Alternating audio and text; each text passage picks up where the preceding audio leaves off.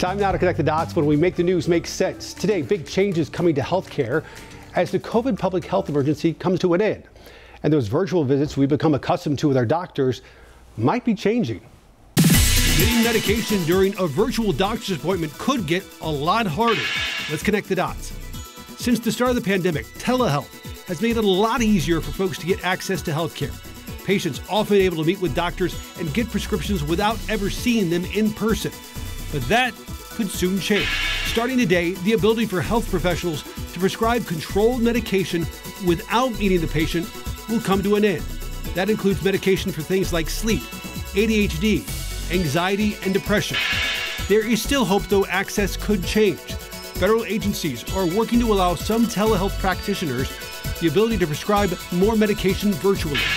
In the meantime, doctors worry people who rely on the medication could experience withdrawal while they wait to get an appointment with a doctor. And that is connecting the dots.